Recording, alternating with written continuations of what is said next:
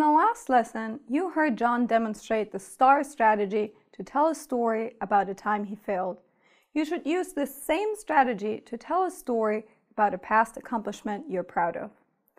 A hiring manager asks you this question to find out what's important to you in life. You don't have to talk about an accomplishment from your past work experience. You can talk about an experience from your personal life, from school, from volunteer work, whatever you feel is important. This is a great time to use one of your stories from the Enjoyable Accomplishments journal you started back in course number 1. Remember to highlight in your response what makes this one of your proudest accomplishments. Let's hear what John comes up with. When I was working on my bachelor's degree, I became really interested in personal health and fitness. I had always been into sports and athletics and found myself playing soccer or going on runs whenever I had the chance. In Michigan, I live near a neighborhood where a lot of kids grew up in economically disadvantaged homes. I wanted to help out in some way. I talked with some people that I played soccer with on the weekends about what we might do, and that's when I came up with an idea. How great would it be to have an after-school program for kids to play organized sports and learn from college students? In some way, we could be role models for the kids and at the same time teach some valuable lessons about teamwork, respect, perseverance, and of course, personal health. I was studying business admin at the time. Using things I'd learned from my classes, I developed an action plan with short-term and long-term goals. Funding mechanisms and staffing plans. Within a month, I was able to put the plan into action. I pitched the idea, lined up some school donors, and managed to procure a small grant. And with that funding, we were able to establish an after-school youth sports league for 50 kids. We played different sports as the seasons changed, and we had volunteer college students for coaches and referees. It was an incredible experience to see how happy the kids were running around, getting some exercise, learning about health. The volunteers were glad to give back to the community too. What are you most proud of?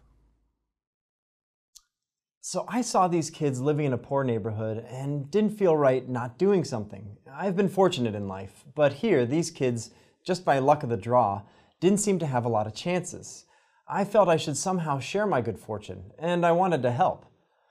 What makes me proudest is having to start with an idea, a good idea, and then going through the process of moving that idea from concept to development to reality. It was like, wow, I can change the world for the better. And I was able to take the lessons from the classroom and apply them to real life. I learned a ton about project management, about proper planning, realistic design, and time management. I learned about getting support for an idea, selling that idea, and raising money to support it. I also gained insight into creating and managing budgets.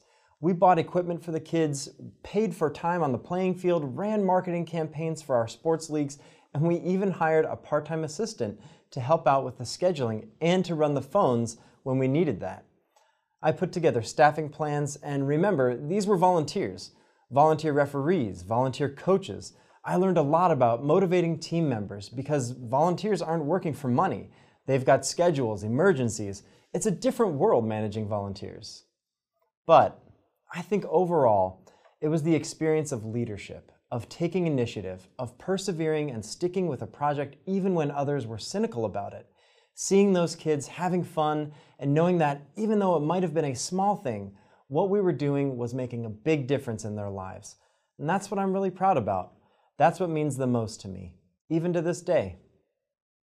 I hope you can see the situation, target, action structure clearly enough.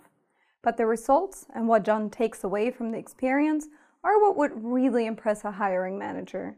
You get a feeling for John as a person. You understand how helping others is important to him. Remember, he is interviewing for a key role in a company that helps people live better lives. So his story should resonate well with the hiring manager. I want to draw your attention to some of the language John uses.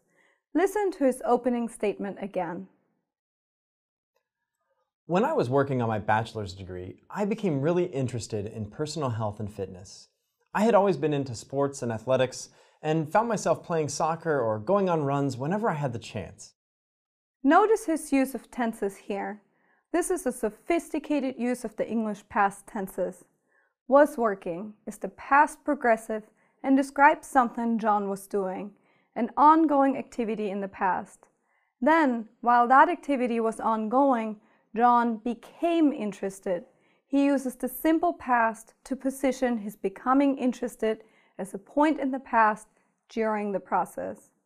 English often uses the past progressive to describe an activity in the background. Something was happening in the past. Then the speaker uses the simple past to present another activity in the foreground. Something else happened. So while John was working on his bachelor's degree, he became interested in personal health and fitness.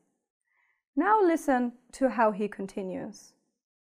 I had always been into sports and athletics and found myself playing soccer or going on runs whenever I had the chance. Do you recognize the tense sequences that John uses? It's the past perfect with the simple past. John uses the past perfect to emphasize that his love of sports and athletics dates back to his childhood, well before the time he was at Michigan.